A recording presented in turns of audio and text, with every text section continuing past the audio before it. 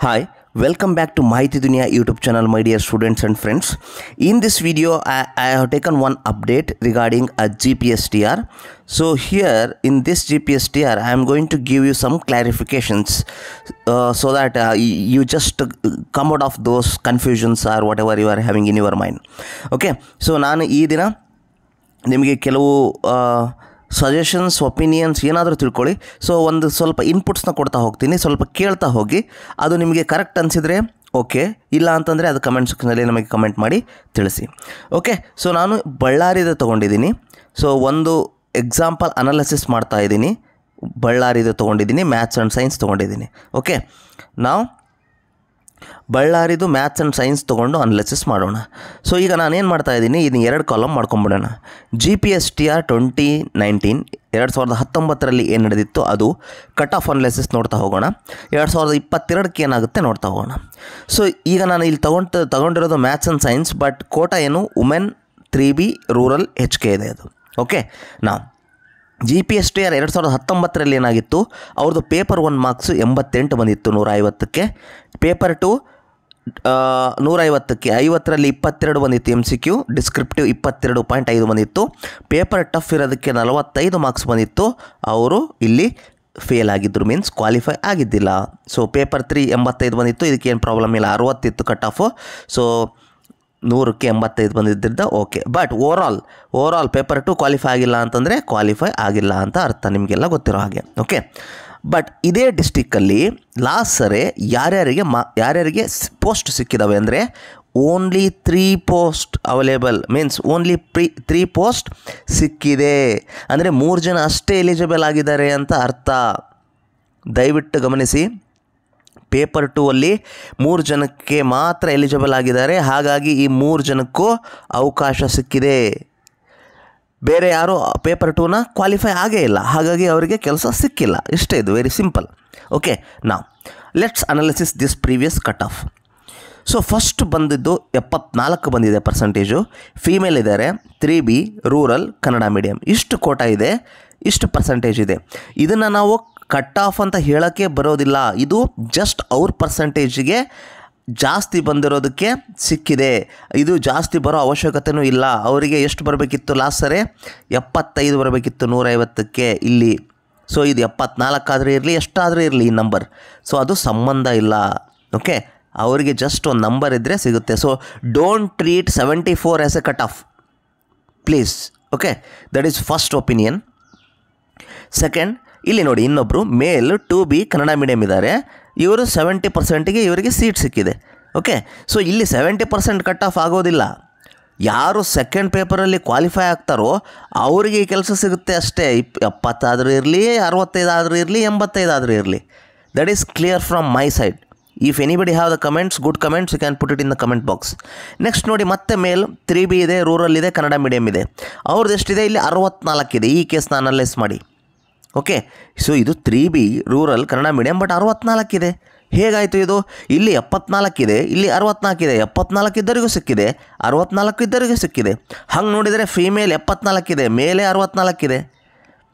Rural ಇದೆ, ಇಲ್ಲಿ rural ಇದೆ. ಕನ್ನಡ ಮೀಡಿಯಮ್ ಇದೆ, ಕನ್ನಡ ಮೀಡಿಯಮ್ ಇದೆ. There is no difference between first and 3. ಇನ್ನು ಇವ್ರು ಫೀಮೇಲ್ ಇದ್ದಾರೆ 74, ಇಲ್ಲಿ ಮೇಲ್ 64. 3B rural Kannada medium. So if you carefully observe this logic, you will understand what is cut off and all. So cut off ಅನ್ನೋ ಮಾತೇ ಬರೋದಿಲ್ಲ ಇಲ್ಲಿ. ಯಾಕೆ ಬರೋದಿಲ್ಲ ಕಟ್ ಆಫ್ ಅನ್ನೋ ಮಾತು ಅಂತಂದರೆ, ಪೇಪರ್ 2 ಅಲ್ಲಿ ನೀವು ಏನು ಡಿಸ್ಕ್ರಿಪ್ಟಿವ್ ಬರಿತಾ ಇದ್ದೀರಿ ಅದ್ರದ್ದು ಮೇಲೆ ಡಿಪೆಂಡ್ ಆಗಿದೆ ಎಲ್ಲ. ಇದು ನಿಮಗೂ ಕೂಡ ಗೊತ್ತಿದೆ. ಸೊ ಎಷ್ಟು ನಿಂತಿದೆ ಲಾಸ್ಟ್ ಸರಿ ಅಂತಂದರೆ ಅದು ಆ ಥರ ಲಾಜಿಕ್ ಬರೋದೇ ಇಲ್ಲ. ಸೊ 64 ಆದನಿಗೂ ಸೀಟ್ ಸಿಕ್ಕಿದೆ, ಸೇಮ್ ಕೆಟಗರಿ, ಸೇಮ್ ಎವ್ರಿಥಿಂಗ್. 74 ಆದವರಿಗೂ ಸಿಕ್ಕಿದೆ. Then what is the meaning off cut off? So I simply avoid this cut of in 2019 ಏನಾಯಿತು, ಅದರದ್ದು ಕಟ್ ಆಫ್ ಪ್ರಕಾರ ನಡೆಯೋದೇ ಇಲ್ಲ. ಇದೇ ಬೇರೆ ಅದೇ ಬೇರೆ ಆಗುತ್ತೆ. Please observe my point. ಇನ್ನೊಂದು ಸರಿ ವಿಡಿಯೋನ ನೋಡಿ, ನಿಮಗೆ ಅರ್ಥ ಆಗುತ್ತೆ. ಸೊ ಪೇಪರ್ 2 ಇಂದ ಎಲ್ಲ ಕಾರಣ. ಸೊ ಡಿಸ್ಕ್ರಿಪ್ಟಿವ್ ಅಲ್ಲಿ ನಿಮಗೆ 100ಕ್ಕೆ ಎಷ್ಟು ಮಾರ್ಕ್ಸ್ ಬರುತ್ತೆ ಅನ್ನೋದು ಕಾರಣ, ನಿಮ್ಮದು ಕೆಲಸ ಸಿಗುತ್ತೆ ಇಲ್ಲ ಅನ್ನೋದು.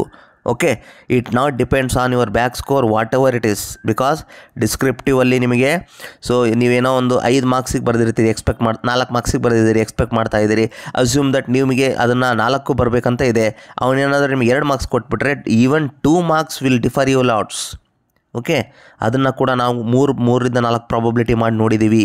ಓಕೆ, ಹಾಗಾಗಿ 2019 ಕಟ್ ಆಫ್ನ ಯಾವುದೇ ಕಾರಣಕ್ಕೂ ಯಾವುದೇ ಡಿಸ್ಟಿಕ್ಕಿಗೂ ಯಾವುದೇ ಥರದಂತಹ ಕೆಟಗರಿಗೂ ನೋಡೋಕ್ಕೆ ಹೋಗಬೇಡಿ. ಯಾಕಂದರೆ ಪೇಪರ್ 2 ಭಾಳ ಟಫ್ ಆಗಿತ್ತು. What ever may be the score, even paper 2 ಅಲ್ಲಿ 75 ತೆಗೆದ್ರೆ ಸಾಕು, ನಿಮಗೆ ಕೆಲಸ ಸಿಕ್ಕಿದೆ. ಇಲ್ಲಿ ಪೇಪರ್ 1ನಲ್ಲಿ ಎಷ್ಟು ಮಾರ್ಕ್ಸ್ ಆದರೂ ಬರಲಿ, ಪೇಪರ್ 3ಯಲ್ಲಿ 50 ಬರಲಿ, ಸೊ ನಿಮಗೆ ಕೆಲಸ ಸಿಕ್ಕಿಬಿಡುತ್ತೆ 2019ರಲ್ಲಿ. ಓಕೆ, ಸೊ ಈಗ ನಾವೇನು ಮಾಡೋಣ, 2022 ಕತೆ ನೋಡೋಣ. ಸೊ 2022 ಕಥೆಯಲ್ಲಿ ಸೇಮ್ ಕ್ಯಾಂಡಿಡೇಟ್ ತೊಗೊಂಡಿದ್ದೀನಿ ನಾನು.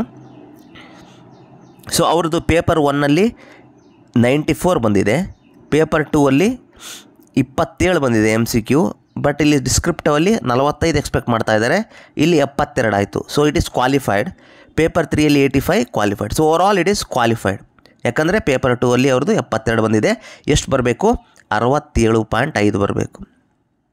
ಸೊ ಇಲ್ಲಿ 75 ಇತ್ತು, ಅದನ್ನು ರಿಡ್ಯೂಸ್ ಮಾಡಿದ್ದಾರೆ, 67.5 ಬರಬೇಕು, ಅವ್ರದ್ದು ಬರುತ್ತೆ. ಸೊ ಕ್ವಾಲಿಫೈ ಆಗುತ್ತೆ.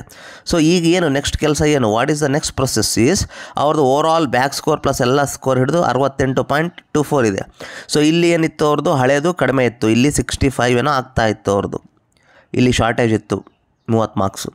ಸೊ ಇಲ್ಲಿ 68 ಆಗ್ತಾ ಇದೆ. ಬಟ್ ಇಲ್ಲಿ ಕಟ್ ಆಫ್ ಯಾವ ಥರ, ಇಲ್ಲಿ ಇದೇ ಕ್ಯಾಂಡಿಡೇಟು 65 ತೆಗೆದವರು ಇಲ್ಲಿ 68 ತೆಗೆದಿದ್ದಾರೆ, same candidate, because the paper is easy. ಇದೇ ಥರ ಎಲ್ರಿಗೂ ಆಗಿರುತ್ತೆ. ಓಕೆ, ಸೊ ಈಗ ಕಟ್ ಆಫ್ 2022ರಲ್ಲಿ ಏನಾಗುತ್ತೆ, ಆಲ್ಮೋಸ್ಟ್ 90% ಎಲ್ಲರೂ ಕ್ವಾಲಿಫೈ ಆಗ್ತಾರೆ. ಫಸ್ಟ್ ಥಿಂಗ್ 90% ಎಲ್ಲರೂ ಏನಾಗ್ತಾರೆ, ಕ್ವಾಲಿಫೈ ಆಗ್ತಾರೆ. No merit list is totally depending upon what is the paper 2 descriptive marks. Paper 2 ಅಲ್ಲಿ ಡಿಸ್ಕ್ರಿಪ್ಟಿವ್ ಮಾರ್ಕ್ಸು ಯಾವ ಥರ ನಿಮಗೆ ಹಂಚಿಕೆ ಮಾಡ್ತಾರೆ, ಯಾವ ಥರ ನಿಮಗೆ ಮಾರ್ಕ್ಸ್ ಬರುತ್ತೆ ಅನ್ನೋದ್ರದ ಮೇಲೆ ನಿಂತಿದೆ, ಬೇರೆ ಯಾವ ಕಟ್ ಆಫ್ ಮೇಲೂ ನಿಂತಿಲ್ಲ. ತಲೆಯಲ್ಲಿಟ್ಟುಕೊಳ್ಳ್ರಿ ದಯವಿಟ್ಟು. 2019ನ್ನ ಟೋಟಲಿ ರೂಲ್ಡ್ ಔಟ್ ಮಾಡಿ, ಅದನ್ನು ಕಂಪೇರೇ ಮಾಡ್ಕೊಳಕ್ಕೆ ಹೋಗಬೇಡಿ. ಒಂದು ಲೈವ್ ಎಕ್ಸಾಂಪಲ್ ತೊಗೊಂಡು ನೀವು ನೋಡ್ಕೊಂಬಿಡಿ, ನಿಮಗೆ ಅರ್ಥ ಆಗುತ್ತೆ. ಸೊ ನಾನು ಬಳ್ಳಾರಿದು ಮ್ಯಾಥ್ಸ್ ಆ್ಯಂಡ್ ಸೈನ್ಸ್ ನೋಡ್ತಾ ಇದ್ದೀನಿ, ವುಮೆನ್ 3B ರೂರಲ್ HK ಅವ್ರದ್ದು ಮಾರ್ಕ್ಸ್ ತೊಗೊಂಡು. ಓಕೆ, ಸೊ ಪೇಪರ್ 2ನ ಅನಾಲಿಸಿಸ್ ಮಾಡಿ ನೋಡ್ತಾ ಇದ್ದೀನಿ. ಓಕೆ, ಸೊ 2019 ಕಟ್ ಆಫು ಯಾವುದೇ ಕಾರಣಕ್ಕೂ ಕಂಪೇರ್ ಮಾಡಬೇಡಿ, ಇಲ್ಲಿ ಗೊತ್ತಾಗ್ಬಿಡುತ್ತೆ ನಿಮಗೆ. ಓಕೆ, ಸೊ ಅದಕ್ಕೆ ನಾನು ಇಲ್ಲಿ ಏನು ಬರೆದಿದ್ದೀನಿ ಲಾಸ್ಟ್ಗೆ, so merit list depends on the paper 2 descriptive answers and marks. ಎಷ್ಟು ನಿಮ್ಮದು ಮಾರ್ಕ್ಸ್ ಬರುತ್ತೆ ಅದರದ ಮೇಲೆ ನಿಮ್ಮದು ಟೋಟಲಿ ಡಿಪೆಂಡ್ ಆಗಿದೆ. ಇದು ನಿಮಗೆ ಗೊತ್ತಿಲ್ಲ ಅಂತ ಇಲ್ಲ, ಗೊತ್ತಿದೆ. ಬಟ್ ಸ್ಟಿಲ್ ನೀವೇನು ಮಾಡ್ತಾ ಇದ್ದೀರಾ, ಕಂಪ್ಯಾರಿಸನ್ ಮಾಡ್ತಾ ಇದ್ದೀರಾ 2019 ಕಟ್ ಆಫ್ಗೆ ಎಷ್ಟಕ್ಕೆ ನಿಲ್ಲುತ್ತೆ ಅಂತ. ಅದು ಆ ಥರ ಅಲ್ಲ.